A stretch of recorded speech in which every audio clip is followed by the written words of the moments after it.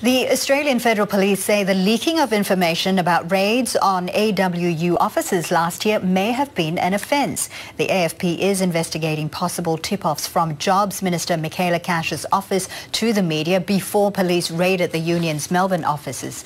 Commissioner Andrew Colvin says the AFP has sought a pre-brief advice from the Commonwealth Director of Public Prosecutions.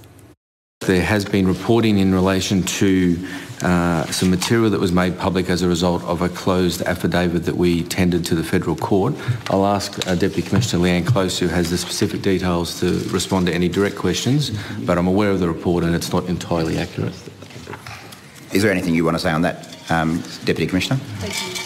The Commissioner has outlined there that that material was contained in a closed affidavit to the Federal Court, so there's limited information that we can provide, but we have certainly sought some advice from the Commonwealth DPP.